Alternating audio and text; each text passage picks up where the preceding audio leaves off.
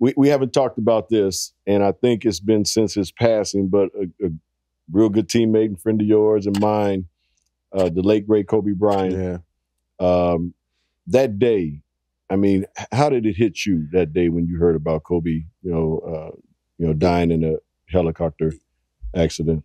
For me, we were, I don't know what we was getting ready to do, but my wife, my son, I think might have been getting ready to go to the AAU game. And I had just saw Kobe the week before, and we were laughing and joking. He was like, "Yeah, V here, me and his wife. You got go upstairs. I got to the little one with me, because we were in the same tournament over at Mamba Academy, and we getting ready, so we didn't have the TV on. And then Justin, who is Candace's, my wife's nephew, calls and is crying on the phone, like, what's wrong? I thought something had happened to either his Candace's sister or Candace's mom. And he's like, no. It's like, what? Like, Kobe, what? Oh, no, it's fake news. So we go and turn the TV on. And I just sit there on the coffee table. I'm like, this shit ain't real. It can't be real. And then I just started crying because you hate for, I was crying because all I could think about is his parents. Yeah. People talk about Vanessa and but for me, after losing a daughter, you know how hard it is on his parents. And I thought about that immediately because of my situation. And I started thinking about his girls and his wife, and wow. And then I was like, Dad, I just saw him, man.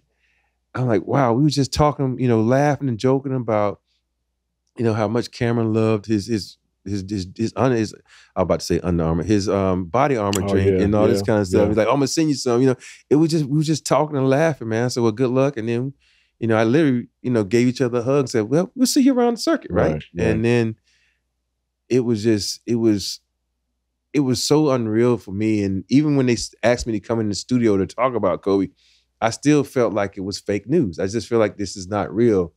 And it's just so hard when you see such a person who went from being, tunnel vision, I like to call it, because he was only about his craft.